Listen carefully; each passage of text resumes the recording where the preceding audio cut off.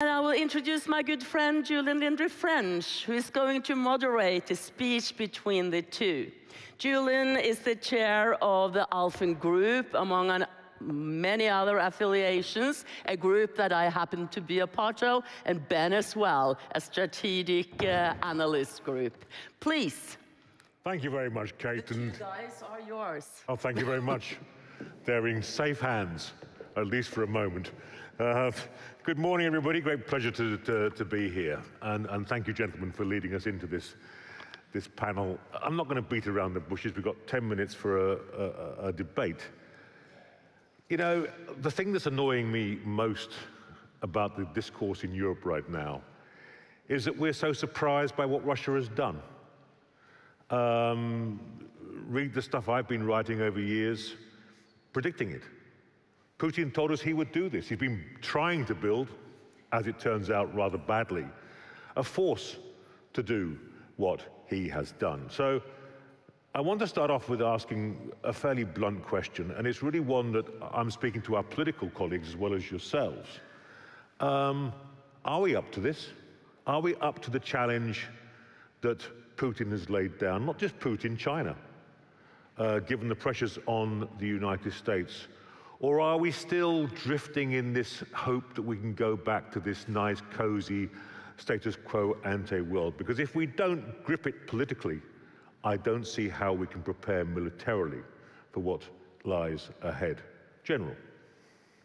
Yeah, that's of course, a very good question. But I have to remind myself that I went to the US Army War College back in 2014-15 when the invasion of Crimea and eastern Ukraine happened. And I remember the professor there drew the map, and he said, what's the next goal? And the goal looked exactly the same as we see today. It was the control of the whole Donbas region. It was the land bridge between Donbas and Crimea. And then it was, of course, holding Crimea. So very surprised. I think we were surprised that they actually would do this after all the diplomacy, after all the sharing of intelligence, and also on the status of their forces. I think if Putin had known, he would have thought twice. But I agree with you. He has done what he has said, so it shouldn't be a surprise. But do we go back to an optimistic world where we all try to live in peace? I hope so. That's really what I hope for. And I agree also with what Ben said about the situation in Ukraine. And what worries me now is that it seems the Russians are starting to actually dig in themselves. So will we now have a static trench war going on? And we knew how, from European history, we saw what happened in 1914. And it was time for political leaders to sit down and talk through this and find a solution. But they continued until 1918 in the trenches and lost 20 million plus people. I don't know how many, but all these people died for nothing. And I think that's something we will see, I don't know, in Ukraine, but I think that's a possible outcome, that they will actually dig in now, and it will be very static. And Russia has the capability to still to sort of use more force, but so does Ukraine. So I think we are seeing a very static war now. Ben, China is emerging as the most formidable adversary of the US in the Indo-Pacific, increasingly globally. For all its incompetence, Russia is still the most formidable opponent of the US in Europe. It strikes me that given the development of the Chinese military, Europeans are going to have to become, by 2030, a very formidable opponent of Russia, simply to make the alliance work. Do you think we Europeans are up to it? You've talked about self-deterrence. Are we up to this challenge that has been laid down to us? Well, first of all, the United States has got to, we've been reminded that we have just as many strategic interests in Europe as we do in the Pacific. This notion that somehow this unfortunate choice of words, pivoting to the Pacific, caused people, including in the US, to think that we no longer were going to worry about Europe. Europe, take care of yourself, which is a ridiculous notion, because our prosperity is directly tied to European prosperity. And European prosperity depends on European security and stability. So it's in our interest to stay involved as much as possible to ensure that stability and security, number one. Number two, all of our best and most reliable allies come from Europe, as well as Canada and Australia.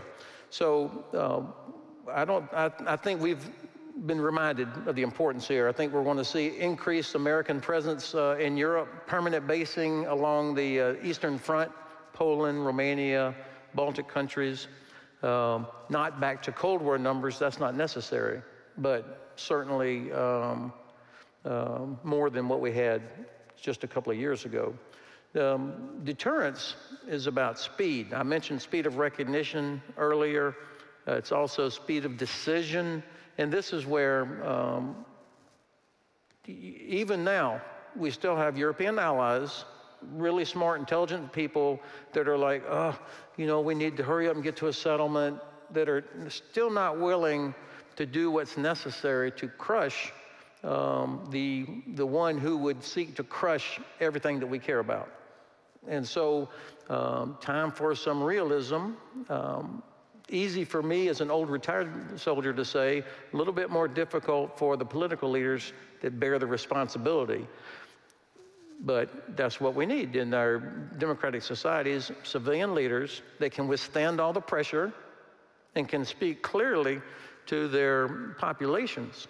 And my sense is that if a civilian leader trusts his or her own population and speaks clearly to them, 70%, I'll say, God damn it, okay. I mean, they'll do it.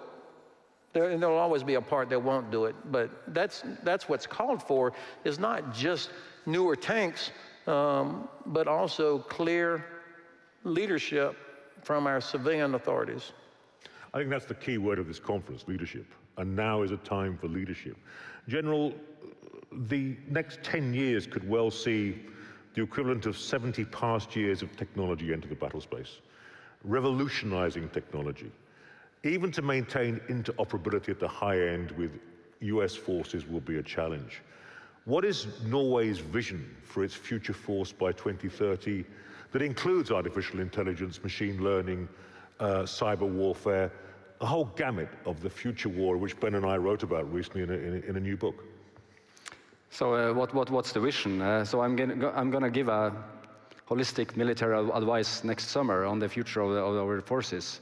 The problem we all are struggling with, I'm answering slightly different than what you asked for, is when do you make the decision to move from what we could call industrial-aged platforms to modern technology? So when do you move from tanks to something autonomous to something else? When do you move from frigates to another surface vessel that is maybe more in volume and has more, and is cheaper? So when do you move from these platforms into the new technology, when the new technology is still not mature enough? And that's the problem. That's one problem we are struggling with. The other problem is that technology always promises too much in the short term, but in the long term we don't see the consequences of technology. So we don't understand what it really can bring to the table, and so we're sort of undercalculating in the long term, and we are maybe promising too much in the short term. And the last thing that really worries me now is, because every nation in Europe, I think to include the US and other partners around the world, we are all spending more money on defense. So Norway has increased its defense spending ever since, yes, for many, many years. What happens now when everybody is spending more money on defense? The demand for equipment, for ammunition, for spare parts, like Ben Hodges talked about, is huge. And is industry stepping up their production rate? We know what turned the tide in World War II was the American industry, you know, supporting the war effort. That's really what turned the tide. But I think we are in a risk now to spend more money, but actually because the prices are rising due to the pandemic, due to the war in Ukraine, due to the demand, we might not get more defense out of the money we actually are spending. So that's something that really worries me. So industry needs to step up now, and it takes political initiatives so they can actually take the risk. Well, gentlemen, our time is up. I hope the politicians in the room who are about to talk next after this panel are listening, because this is a historic time, as you said, General, and the challenge for them will be profound in the years ahead. Kate, I hand the floor back to you. Thank you, gentlemen. No, you're the one introducing the guests. That's what it says here. Okay, thank you very much for this very short but interesting conversation. I know that the General will have to leave us. That's why we made it this way. So thank you very much, Kristoffersen. You are relieved.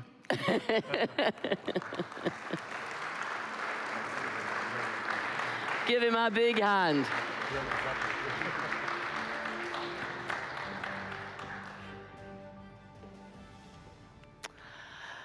Then I will ask Ben and Julian to stay, and I will ask our three other speakers to this session, Odin Johannessen, to come up to the stage, Sofie Nystrøm and Kristin van Bruusgaard. Odin, you know, maybe as... we want you to sit here, Odin. I have talked to the producer. Oh, you talked to the producer, okay, making... Okay, confusing me then, okay. Odin is, he was the chief of our army some years ago, but is now working in the Norwegian Business and Industry Security Council. We are looking forward to listen to you. Sofie Nystrøm is the chief of our National Security Authority, sitting there, and Kristin van Bruusgaard is postdoctoral fellow at the University of Oslo. Welcome. You confused me, Odin. I know, but you know, coming from Bergen and sitting and talking, I can't do that. No. I need to stand up. That is basically how it is. So okay. I'm sorry for that, Kate. You understand what Norway, with its long geography and western coast, has to deal with, these Bergensers. Okay, the word is yours. Odin, you have 7 minutes, sir. Thank you very much. Thank you, Kate, for inviting me here to share some perspectives on hybrid warfare as we see it from the Norwegian Security Council. Wars happens because somebody believes they can win. Margaret Atwood wrote in 1995, and basically it's still the same today. We have in a way thought that war will not happen because somebody don't think they can ever win, but we were wrong. So we shouldn't be that surprised, in my opinion. Hybrid warfare has been on the radar since approximately 2008, or maybe longer, but at least from that time, people started to write extensively, or more extensively, about it. We have heard a lot about it, but seen very little evidence, with a few exceptions. And I will argue that the term is quite hard for many to visualize and to conceptualize. So I'll try to give some examples. It's not new. It happens worldwide. It happens in the United States of America, as we see here. Who would actually believe that the US East Coast would run out of fuel? Not me for a second. It happens during elections in the United States of America and in Norway. It is about buying and selling things legally, and I have to stress legally. And we believe in capitalism. Capitalism is why we are so fine here today, why we have the welfare society. Nothing else but capitalism, and trade. And this is what is actually at stake when it comes to hybrid threats. It's about communications. Who would actually see a world functioning if you cannot communicate? Everything will stop. And it's also about oil and gas pipelines, as we see here. This is outside the west coast of Norway, and if you then take this map and put that on top of it, you can basically see what they have been doing.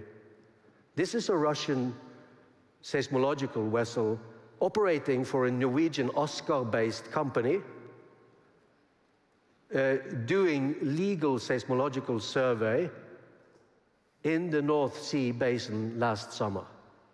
On top of that infrastructure you saw on the previous picture.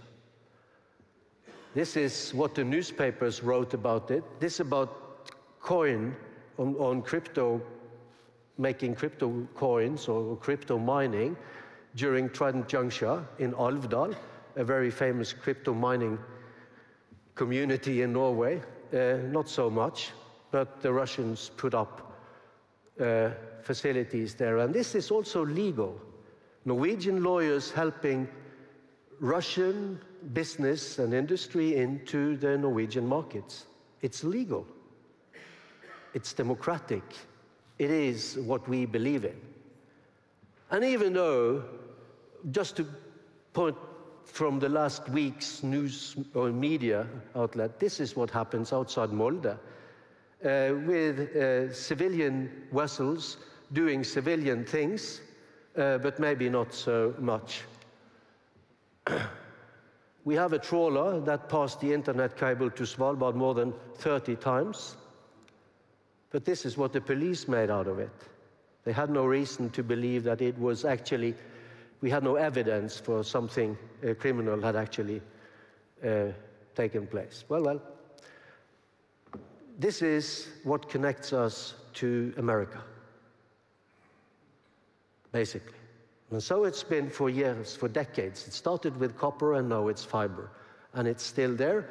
And for those of you who believe that internet is in the air, it's actually not. It is on the bottom of the sea, basically.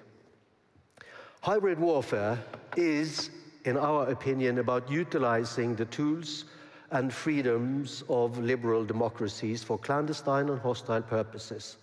It is about using time, technology, economy, sociology, psychology, commerce, trade, freedom of speech, navigation, movement of money and labor to a purpose that is not supporting democratic values.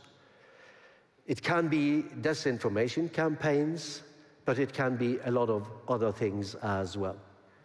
To discover hybrid warfare is complicated, and to fight it is even more complicated because it requires us to actually fight the democratic values we believe in. To close down freedom of speech, to close down freedom of trade in order to get control. So by fighting hybrid warfare, we actually run the risk of destroying our own democracy from within side. So in our opinion, it requires new ways of dealing with both the private sector and the government sector, a way where military terms like supported and supporting need to have another meaning. Finally, it requires a new way of leading, and leadership has already been stated here. The basis is a cross-sector, cross-domain situation picture to get all on the same sheet of music. Then a cross-sector authority to coordinate and prioritize what is required to actually try to fight the hybrid. To fight hybrid war is more about handling the risk, accepting the risk, handling it, and less about using power as we normally see it in a military term. It is about sharing information, coordinating effects. And I would like to finish off with an African proverb, because this is the only way we can fight hybrid. That is together. It says, if you want to go fast, go alone. But if you want to go far, go together. We need to go together at all levels if we should succeed in defending against hybrid threats today, tomorrow, and in the future. Thank you very much. Thank you, Odin. Thank you very much indeed, sir. Going far together. Sofie, please. Going far together is the backbone of our policy for the services in Norway. And what we're talking about is cyber operations, navigational warfare, satellite warfare, information operations, influence operations, the whole spectrum of attacks. 237 cyber operations have been conducted towards Ukraine infrastructure, government services, finance, and critical national infrastructure since the invasion 24th of February. 40 of these have been sabotage and destructive of nature. And this is something that doesn't reach the newspapers necessarily. It's invisible. It's the virtual world is very difficult to communicate in the mix of conventional warfare. This is the name of our game. We need to fight this hybrid threat, and we need to do it together. That's the only way to combat this, and across sectorials, across boundaries, across the Atlantic. A recent study published pinpoints that 80% of almost 1,000 energy professionals globally are concerned of operational breakdowns the next 2 years in the power supplies. 80% thinks this will happen for critical national infrastructures, the ones running our power grids. We're all relying on these infrastructures: military, logistics, hospitals. And they also think that almost 50% of them think that we have loss of life in the next few years, cost of cyber operations towards our power banks. These are stunning numbers for ones actually looking at the risk of our critical national infrastructures every day. And this is something we need to live with. We need to prioritize some of the most vulnerable assets in our global economy, our global military structures, in order to be robust. We need to prepare, and it's now. And we need leadership and speed of leadership that will actually pinpoint how we can make our societies more robust against hybrid warfare. We see Russia combining all techniques. They're good at this. We need to combat this with countermeasures across these divisional lines. Yesterday, Nortura, the Norwegians in the conference know this company. Nortura is specializing on meat supply to the Norwegian society. They went out and said the ransomware attack we had before Christmas, they attributed to Russia. A similar attack was towards the meat supply in the US. Is it a criminal act? Is it a state act? This is the space we are, as a national security authority, dealing with every day. Is it state-sponsored? Is it criminal? We don't know. Last week, we saw a tweet from an anonymous group in Italy. The next target of the kill nets is Norway, it says. The targets will be Norway. This is posted on the 19th of May, along with the fake photo of NATO's Secretary General Jens Stoltenberg. Is it a legitimate threat? Should we take a great concern over this? Possibly. They are looking at targeting Norway with the distributed denial of service, taking down services in the Norwegian infrastructure. Denmark just raised their threat level last week for hybrid threats. What is important now is to act on these pieces of both intelligence and threat, both on social medias and in more subtle forums. And we do that every day. To be able to counter it, to be able to be better prepared, to be able to fight this hybrid space. What is unique at the Ukraine situation is also the hacktivism, or activism. We've seen a monumental shift in how technical skilled people around the world have been, both sides, fighting for Ukraine or the Russian side to combat this from a civilian point of view. This has never happened before. pro-Russian, and also the other side. We also see a destructive ransomware sabotaging the railway in Belarus in February, trying to slow down the movement of troops towards the border of Ukraine. Never happened before. So the mix of criminals, hacktivism, state-sponsored, and influence operations now is making this virtual world extremely complex. And I will just reiterate that the only way that we can combat this is to share information and do these discussions on what is the most effective countermeasures and the policies we need in order to address these questions. And I just want to quote Avril Haines, US Director of National Intelligence, who recently said that the only way to look at this is to see the intersect between all these fragments of information and operations. The intersect. 1 minute, please, Sofie. And this intersection is a major issue for us, to see these fragments together across the boundaries in order to see the full picture on how to combat and retaliate if we need to together. And we also see from a Norwegian perspective that fragments from one operations is used on the next operations and the next operations over years and years. The ones that think that one cyber operation or influence operation is contained, this is history. It's information over many, many years that give our advisories the information they need in order to be prepared for hybrid warfare. So sharing is the backbone, and countermeasures will be the policy, and the speed and the leadership around these topics will be extremely important in the phase going forward now. Thank you. Thank you, Sofie, and thank you for being spot on time. It's great.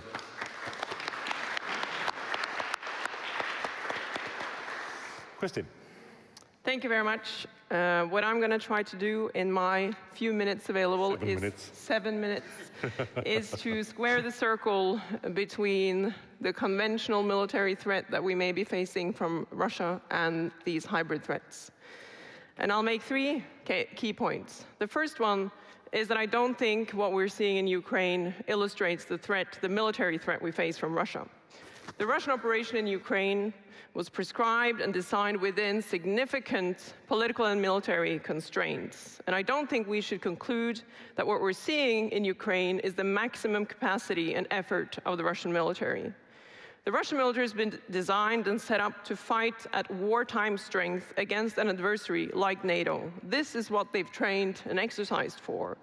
And the types of modern military operations that Russia aspires to are calibrated against an adversary like NATO. It might well be that Russian forces would do no better than they're doing at the moment against NATO. Russian intelligence assessments have been deeply flawed. The operation in Ukraine has revealed the limitations of an authoritarian decision-making model. But it would be a mistake, I think, to believe that a war between Russia and NATO would look in any way like what we've seen in Ukraine. And it would be a mistake to assume that the flawed assessments would look the same in a confrontation with NATO. In conventional terms, I think the military threat NATO may face from Russia in the next 10 to 20 years could look quite different from what we've seen at display in Ukraine. I'm not saying the Russians are not taking a toll in Ukraine, of course they are, but I would expect that Russia will seek to re-establish a conventional military force and re-establish some capacity for waging war against NATO. From Russia's perspective, the potential for that conflict is growing, and we should expect an intensified Russian effort to prepare for it, even if we know that their capacity for such preparation is diminishing at the moment. My second argument is that Russia would still use hybrid tactics in a war with NATO, even if we haven't seen these tactics at significant display in Ukraine. The Ukrainian ambassador talked yesterday about how it's only in the West that there exists such a thing as a post-Crimea. And if we were watching closely, we would have seen that Russia has been using the full range of state capabilities since 2014 against Ukraine to try and exert maximum pressure on that state. The war we're seeing now is the culmination of that effort and the result of a failing strategy of hybrid warfare. That strategy did not deliver the desired outcome, and Russia then reached for conventional military force in order to achieve its objectives. So it's not to say that now we need to focus on conventional forces only. We need to pay attention to this full range of capabilities that Russia makes use of to get what it wants. Russian military strategists talk about how an adversary's center of gravity is its political willingness to sustain the fight. It comprises political and military leaders and the population's willingness to stay in that fight. That center of gravity can be targeted with both military and non-military means. And this is one of the reasons that Russia has developed a sophisticated concept for information confrontation, one that includes cyber operations, subversion, influence operations, and electronic warfare. Such capabilities can effectively target, according to Russian strategists at least, the willingness to fight by, for example, dislodging military operations, by deceiving popular will, by depriving the population of critical services. The greater the level of confrontation, the more significant the pressure and the broader use of capabilities to exert that type of pressure. Russian strategists, furthermore, point out that the more technologically advanced a society is, such as our society here in Norway, the easier it will be to prescribe an unacceptable level of damage on it. Russia believes that Western societies are more vulnerable to these types of pressure, and Ukraine does not necessarily fit that same bill. This assumption that Russian strategists have about how Western societies would succumb to Russian demands if they cut power, water, or internet connectivity may well be wrong, and I think it is. We could again see a massive Russian intelligence failure in their predictions of how an adversary would react to their actions. But I still believe that if we want to be ready for how adversaries would try and exert pressure on our societies, then we must keep focusing on these threats. My last point relates to how any conflict with Russia will always have a nuclear dimension. Nuclear weapons remain the single most important security guarantee for Russia. At one point, President Putin has said that nuclear weapons comprise 90% of Russian security. This will not change. And it may well be that nuclear weapons become more important to Russia now that its conventional capabilities are taking a hit. Russian officials reiterate that Russia will not use nuclear weapons in Ukraine, but they also say that a war with NATO would quickly become very dangerous and imply, basically, the potential for nuclear escalation. The Swedish and Finnish accession to NATO will make Russia more paranoid about defending their nuclear assets that are located on the Kola Peninsula. Russia will take measures to enhance their disposition in the high north. They're already talking about reinforcing their western military district. Please, Kristin. Yep. The intensity of these Russian reinforcements may depend in part on Swedish and Finnish policies, but the basic point is obvious. NATO expansion will make defending these vital interests more challenging for Russia. How do we think about or prepare for this nuclear dimension of a conflict with Russia? With prudent planning of operations against Russia, including through careful deliberation of targeting, with prudent planning and measures for our own defensive operations, with an enhanced focus on NATO channels of communication with Russia, and with a clearly conveyed willingness to respond to any type of aggression. Finally, with a consistent and systematic appreciation that if we do end up in a conflict with Russia, it will be with all of Russia and with the range of capabilities that they have displayed a willingness to use. But we will not be unprepared for that challenge. Thank you very much. Thank you, Kristin. And thank you all for your wonderful discipline on time. That means we have some 30 minutes for debate now, which is, I'm going to lead off. Look, I've been in this game several decades. The most overused phrases that I've heard at conferences like this are, we need to, and the word strategy. We bound them round and round and round. But what's the plan here? I've heard different definitions of hybrid here that range from information warfare to cyber warfare, or more limited to information confrontation. I like the concept very, very much. But now is the time to act, not talk. And there are some huge implications of what you've all said. To change society so that we have people protection and power projection on the scale that's implied in this morning's remarks, including that of General Kristoffersen, will require fundamental changes, huge investments across the civil-military spectrum. Are we up to that challenge? Can we, as Odin implied, have freedom and security, given the nature of the use of our open societies against us by totalitarian adversaries? I still don't get the sense. I don't believe we really grip our own rhetoric, our own analysis, and understand the implications that that analysis has for our society. Before I come back to the three of you, Ben, what are your reflections on what you've just heard about hybrid warfare and a defensive Europe, given that context? Well, I think part of the reason you have different definitions of hybrid is because we all have tried to put into a category what was happening, as if it was something separate. But I think this is Russian warfare, it's not hybrid warfare. I don't think that Russia wakes up in the morning thinking we're at war, we're not at war. It's just the constant application of threats, leverage, disinformation, whether it's grain, energy, bribes, messing with underwater cables. And Odin, thanks for clarifying. I always thought the internet went through the air, but you educated me this morning. It's just constant. It's nonstop. It's threats from the time of the Berlin blockade, all of this. And so as soon as we finally wake up and realize they are at war all the time, it doesn't have to mean mushroom clouds on the horizon. But if we address that they're at war, that you can still play hockey. You can still sort out fishing rights. You can still do stuff, but they're at war. Yeah. I mean, I had a conversation with the head of our UK GCHQ recently, who used the phrase that we are under industrial levels of cyber attack every day in the UK, and I'm sure it's the same here.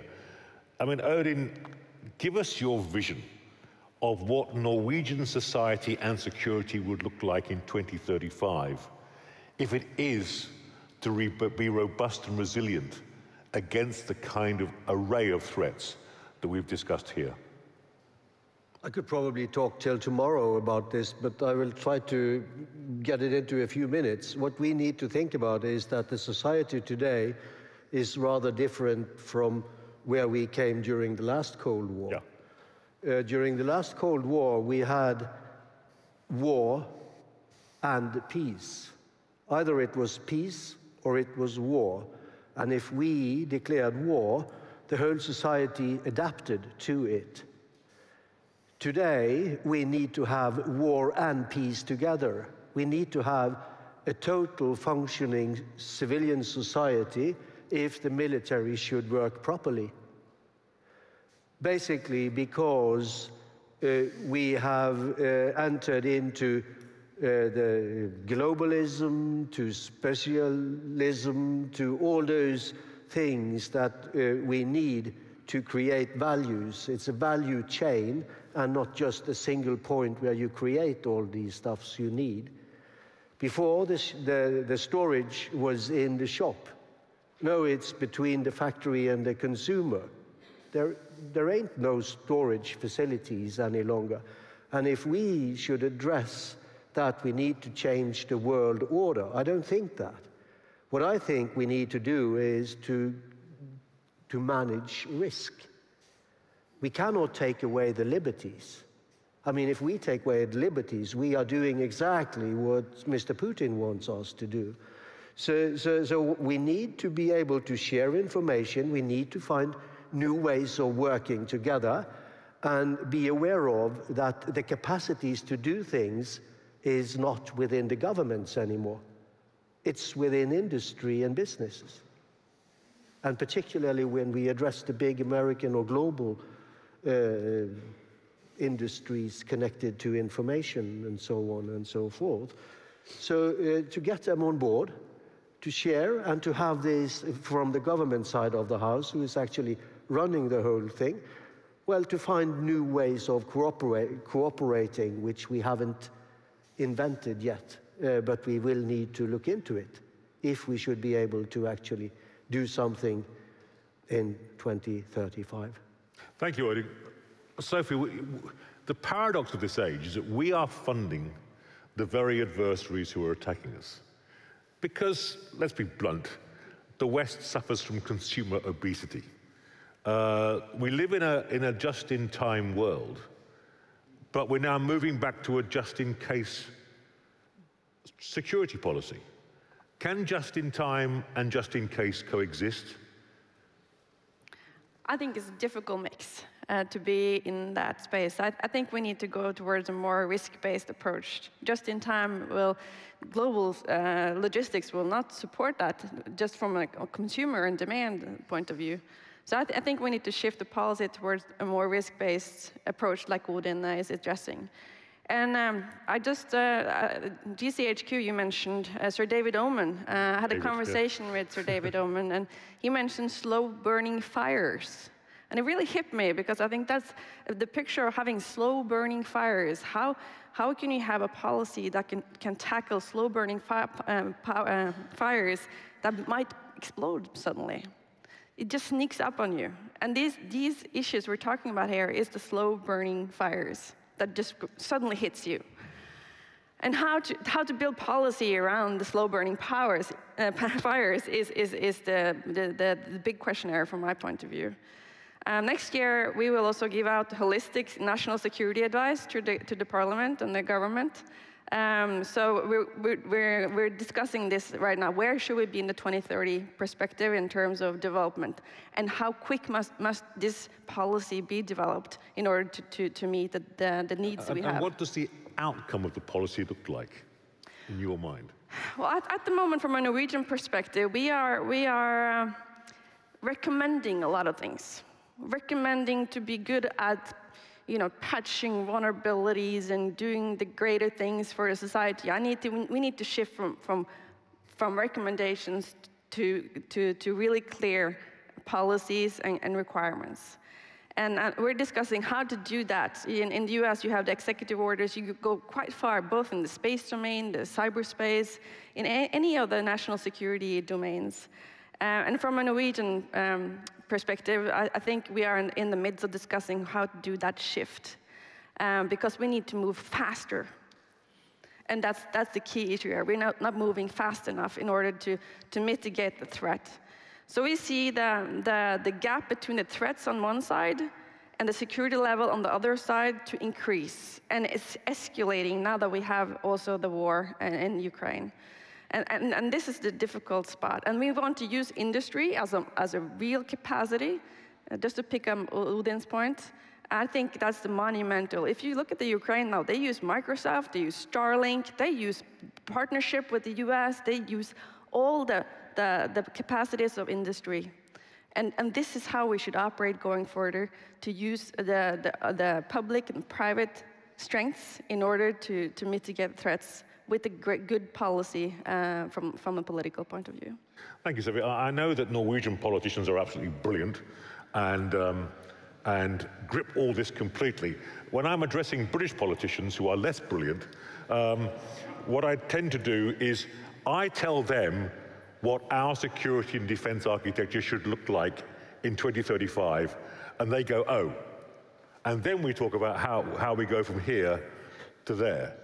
So I still want to drill down, perhaps you can help me, Kristin, with what that architecture would look like, with that civil-military spectrum of capabilities, capacities, and structures that would make Norway more secure in 2035. Yeah, so this is one of the questions that we're working on within the context of the Norwegian Defense Commission as well, that I'm a part of. But we haven't drawn our final conclusions yet with regard to that. But I wanted to point out that I think that with regard to dealing with this broad spectrum of threats and dealing with hybrid threats, I think that there is a need for us to prioritize, because the whole concept of hybrid threats, it suffers from a lack of focus and a lack of prioritization. It basically broadens the range of threats that we need to deal with to such a broad range across the peace through war continuum that it becomes unattainable to try and mitigate these on a constant level and a constant basis. So I think that what we need to do is to basically delineate what types of threats and challenges we believe are the most damaging, and then to home in on those, because the challenge, as Sofie points out as well, is just so, it's becoming so large that we need to basically make some tough choices with regard to what to prioritize first, in order to mitigate the risks that are the greatest ones that we face at this point in time. Recognizing that we have challenges across a range of domains, but prioritizing the issues that we believe are the most important first. I think that's a very, I mean, this issue of threat perception, threat array across the hybrid cyber and hyperwar spectrum, there's a danger that everything becomes a priority and nothing is a priority. Because that we're simply, that criteria for making decisions. How the hell do you prioritize in such a broad array? Odin, do you want to come in on that? Yeah, because, I mean, you cannot hide behind the complexity here. I mean, the real problem with hybrid threats, in my opinion, is that you don't know that you are actually dealing with dynamite, playing with dynamite, before it's too late. You don't know that the trade you are about to do is basically going to reveal the logistical chain of Norway or NATO to a party that should not have access to that sort of information. So what we need to do is actually create a government, private sort of center that is capable of putting all the info together that is out there. It's easy to find if you take away the sector principle, or at least adjust it so that info can float up. You can build a broad picture and let the experts look into it and say, from different trades, look into it and say, hey, this looks like a spooky trade, because we know the actor, we know who they are, and we know that it's completely impossible to find out who they really are, but they are connected to Russia. Yeah. We need to make that possible in joining forces and not sitting on each turf and say, in my sector, it looks perfectly well, and forgetting that isn't a problem any longer. It was maybe the problem during the Cold War, last Cold War. Now we need to forget that. Sectors are dangerous and very good, and we need to handle both. And that is really a dilemma. I mean, I think that's a very, very clear analysis. It's not for me to advise Norway, but given where you're at, but I will, use your expert community to establish an analytical framework for understanding scale of threat, so that you could then prioritize and then establish policy.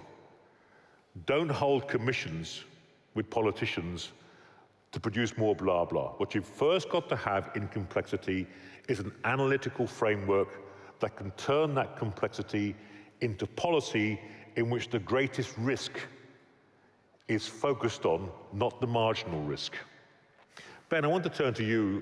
We published a book both last year and this year, the German version, called Future War and the Defense of Europe, which is brilliant and very reasonably priced. We talked a lot about deterrence in the book. Now, I get the feeling that deterrence is stuck in a kind of 1970s time warp. We talk about conventional military deterrence, we talk about nuclear deterrence, but information warfare, cyber warfare, is part of the new continuum of escalation. Do we need to rethink deterrence in the face of hybrid cyber and future warfare? Well, I think that, first of all, our political leaders have to understand and be able to articulate to their voters what the theory of deterrence actually means and why we have to invest in capabilities that we hope we will never need. I mean, try to convince a teenager that they should wear a helmet, or a young couple that they should buy insurance. It's like, you don't need it. I don't need it. So we can add up the cost of failed deterrence that's right in front of us. We failed to deter Russia from invading Ukraine, even though, and I thought General Kristoffersen did a good job of explaining the things that we attempted to do, it failed. So what's the cost? The cost of the war, the cost of refugees, millions of refugees, that the EU, even if it's, according to one French gentleman, there's 20 years before Ukraine can join the EU is going to have to join Ukraine immediately. And it's going to cost billions of euro because you have to rebuild Ukraine for people to be able to go back home. What's the cost of this of grain embargo? That hundreds of millions of people are going to go hungry in unstable governments, which is going to put more refugees on the road to Europe.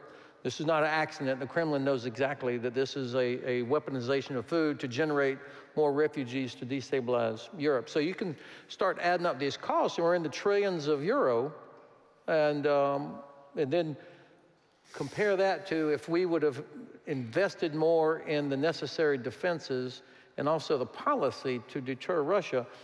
The disparity is going to be remarkable, that we would have saved so much money in the long run if we'd have been prepared. Now, where our great alliance has fallen short, and I hope it will be discussed in Madrid and in the new strategic concept, is just we're all being affected by something that happened literally across the border from NATO, across the border from EU. So Russia knows how much we value the unity of the alliance, and they also know how terrified some of our leaders are about the possibility of escalation, that that we've deterred ourselves, and they've been given free rein to do whatever the hell they wanted. I mean, that's exactly what has happened. So we've got to figure out, how do we deter them from launching cyber strikes? I mean, they've got to know that the US and UK have offensive cyber capability that could wipe them out.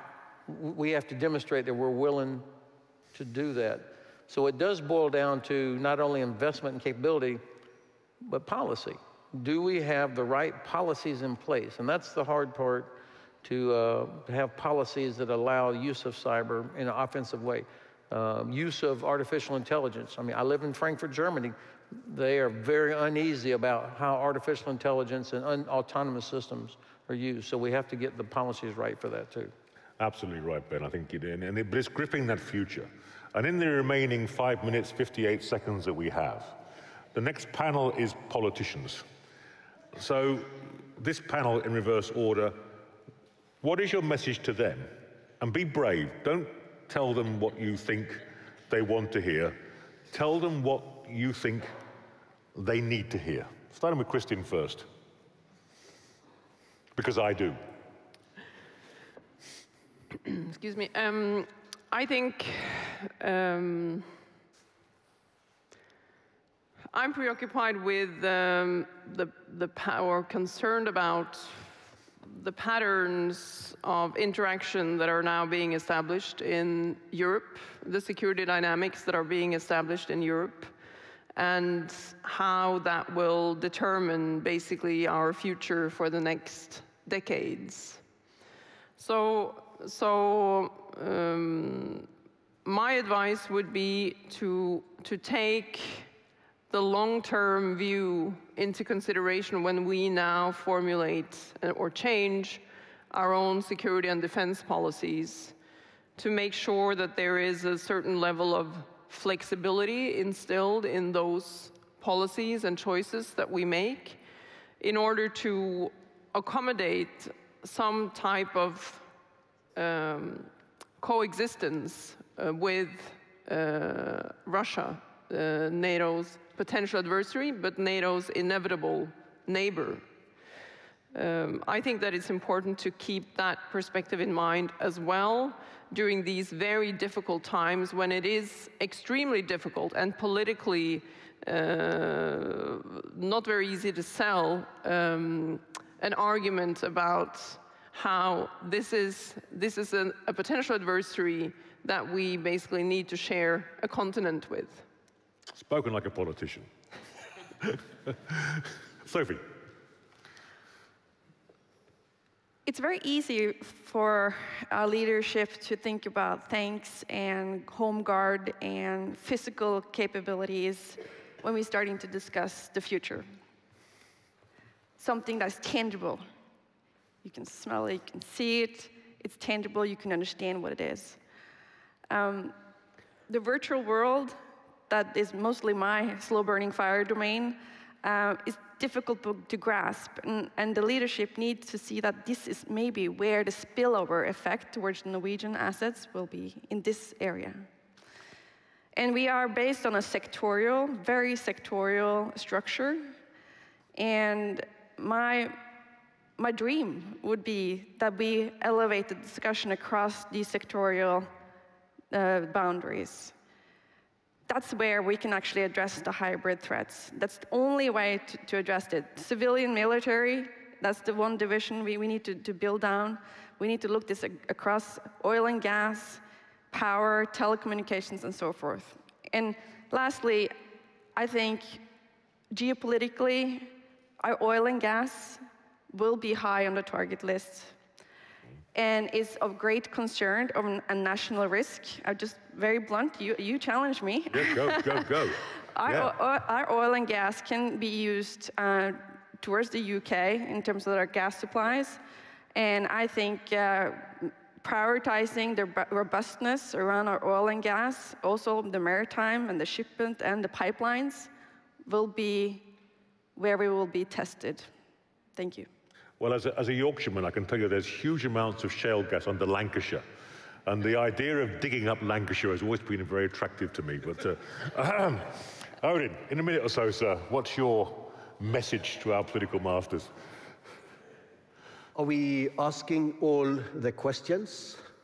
Are we really daring to lift all the difficult questions concerning freedom of navigation? Is it wise to let that survey vessel do what they ask to do? And if no, well, tell no. I think we should be very careful in saying we have to do this and we have to do that because of the complications involved in what we are actually doing. So in order to get the right answers, it needs to be teamwork from the very local level and up to the global level.